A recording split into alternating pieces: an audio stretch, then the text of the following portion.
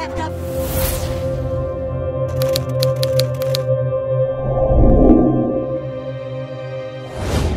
Sa unang laban nga ni Eumir Marcial dito sa Pilipinas mga bay, ay isang Thai fighter ang dumayo para bigyan ng magandang laban ang ating kababayan. Ito nga mga bay ay si Thoedsak Sinam na may kartadang 23 wins with 19 knockouts at may 14 na talo. Samantalang ang ating kababayan naman na si Eumir Marcial ay may malinis na kartadang 4 wins with 2 knockouts. At kahit isang warm-up fight lang ito para kay Marcial mga bay, ay importante ang labang ito para sa karera ng ating Olympian na siyang lalaban rin sa darating na Olympics. Ang timbang ni Marcial sa bakbakang ito mga bay ay 165 pounds. Panoorin po natin ang highlights ng labang ito mga bay at kung paano tinapos ni Marcial ang dayong Thai fighter.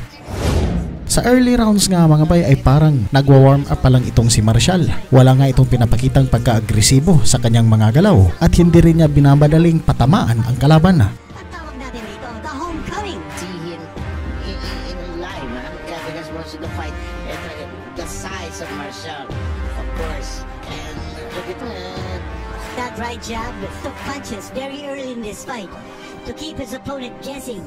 But yung amateur record when he was 12 years old, he has compiled 74 wins and 21 losses as an amateur. Alam mo, nung Tokyo Olympics kinita na you know, we were talking about how Sinam looks like he's 175 pounds. But you take a look at the width of ang katawan ni Eumir Marcial. Very impressive. Chiseled. He looks like he's 170 pounds for this fight. And so we all know, so Olympics 170. Here again to the Ninoy Aquino Stadium. A good show as well of the fights. After this fight, we in fact have 3 more fights that are scheduled na kailangan ilaban mamaya. And they're going to be good ones. They're going to be good fights. Now you also notice that a change of power shots here by Eumir Marcial. He's throwing that left hand a little bit more than in the first round. Yung left straight. At pag tinapon niya yung left, parang nararamdaman mo mas matiin ngayon. Alam mo, I'm sure naman the Thai knows the credentials itong si... And now he's up against probably, arguably, the most hardy opponent he's ever faced. The toughest opponent ever. Marcial beginning to unspool some of his repertoire. He's picking his location. A good left hand by the Thai, however, raising the chin. Hindi malaman ni Sinam kung saan nagagaling ang mga sato. Oh, nice shot. Good exchange by the two fighters. He got blocked. Sinam got blocked. Sinam now felt that power. And now medyo humiwa ng konti yung depensa ni Sinam. But Eumir Marcial is taking his time. He's not rushing things. Discerning. Oh, in that situation, ordinarily, you would attack your opponent and try to finish him off. Yung sa Olympics. Yes, oo. Arangkada ka na. Or even in professional fights overseas. But I think Eumir Marcial has a different objective dito. He wants to put on a show. He wants to get a nice workout. Sa pangatlong yugto ng bakbakan mga bay ay dito pa nga lang nag-uumpisang uminit ang kanilang suntukan, kung saan nga ay nagpapakita na ng magandang pagka-aggressive si Eumir Marcial at nagiging steady target na itong Thai fighter. Absolutely what's happening here. That left on the cheek of the thigh. At tutulis ang jab ni Eumir Marcial. The right hand is actually through that defense ni Sinam. Dapat kumatakas si Eumir sa katawan. I think that's going to be a very vulnerable spot here for Sinam. Sa kidney area. 1-2 on target. 1-2 again on target. Sinam backpedaling there. Less than a minute to go. That was a shot to the side of the body na hihintay natin. And another one. And a left hand on the chin of Sinam. And you notice, that left hand, that left hook is going through the defense ni Sinam after Eumir hits him with a right to the side of the body. Bumababa yung kamay. Exactly. To defend the side of the body, bumubuka yung kanyang depensa, and that exposes his face for a left hook ni Eumir Marcial. Half a minute remaining here in the third. We're scheduled for 8. No championship in this one. Again, tinutusok-tusok ni Eumir Marcial ang kanyang kalaban. Fighting at the points. Okay, and again he goes downstairs as the 10-second warning has been sounded already. That shot to the side of the body. The right.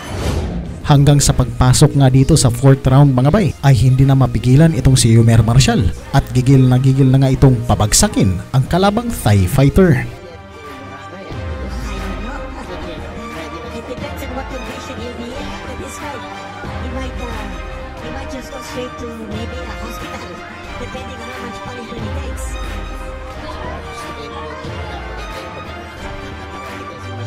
Chiseled. Very well chiseled.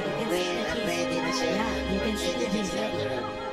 But, the big challenge for Eumir is how to bring up his power and speed to a much higher weight category. Hindi na malayo yung Olympics na July na yun, di ba? He weighed 100. 4 months ago. Yes. 4 months away na yan. He weighed 165 pounds for this.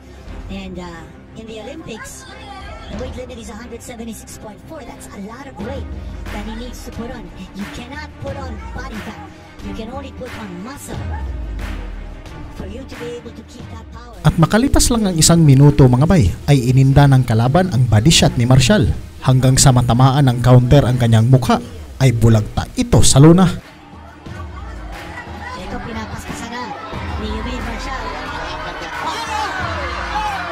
And look at this, the guy drops right in front of us and he's still shaking. Oh, he doesn't know where he is. Just one uppercut. One uppercut. It's done! It is over! It's over. Sa tindi ng pinsala ng kalaban mga bay ay dali-daling umakyat ang mga medical representative para alalayan ang bumagsak na kalaban. Now they're gonna check his eyes, but I still don't see it. I don't see the oxygen. Okay, now bringing in the oxygen mask. They need that. They need that. It's on the right side. Yeah. Yeah, there it is. Okay, that's important. That's for immediate care. And then you watch the left hand of Eumir Marcial. That went through the defense, but it didn't connect. Bumaba. And then there it is. That left uppercut. And down he went. Daghang salamat mga bay at hanggang sa dulo hindi pa rin kayo bumibitaw. Nais ko pong malaman ang iyong reaksyon sa ating video. Paki-comment na lang po sa baba at babasahin po natin yan. Daghang salamat. Mabuhay tayong lahat. Awesome display of Ang power. ganda ng counter, oh. Yes.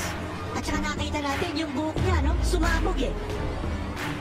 And then he just went down. Rumbled it. Oh, he didn't have his legs. Wala. Complete.